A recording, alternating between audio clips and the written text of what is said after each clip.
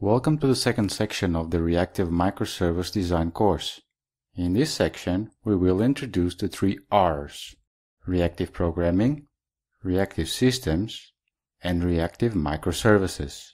You will learn the differences between Reactive Programming and Reactive Systems, and their benefits, as well as what problems Reactive Microservices solve, and how can a tool such as Eclipse Vert.X help. Reactive Programming versus Reactive Systems. In this video, we will learn about the differences between the three subjects that are wrongly assumed to be the same: Reactive Programming, Reactive Systems, and Reactive Microservices. Reactive Programming is a trait of event-driven systems, or asynchronous systems, where one program towards reactions of events.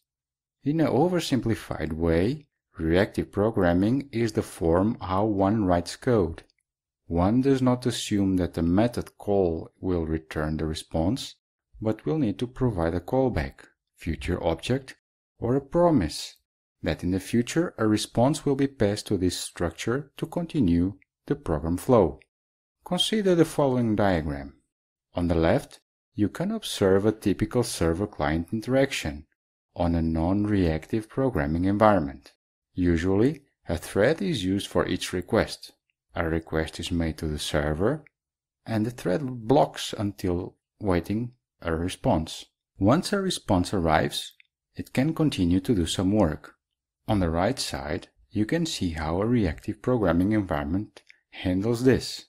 The client makes a request to the server, but now the client is not blocked waiting. It can continue to do some work. As you can see, reactive programming implements a better resource utilization. A reactive system builds on top of reactive programming and, as defined by the Reactive Manifesto, provides the means for an application to be elastic and resilient.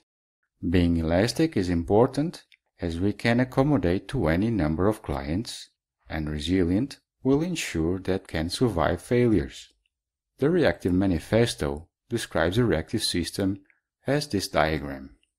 This already gives you a hint of the characteristics of a reactive system, which we will discuss later on. Reactive microservices are the marriage of microservices and reactive systems. Given that the microservice is small in size with single responsibility, runs on its own process, independently developed, deployed, upgradable, and scalable, has its own data store, distributed by nature, potentially heterogeneous or polyglot, and uses lightweight communication. By building on top of a reactive system, the developer does not need to focus on the complexities of distributed systems, and only focus on implementing the business logic to solve the problem. You should now know that reactive programming is not the same as a reactive system, and you should also know that the core characteristics of a reactive microservice.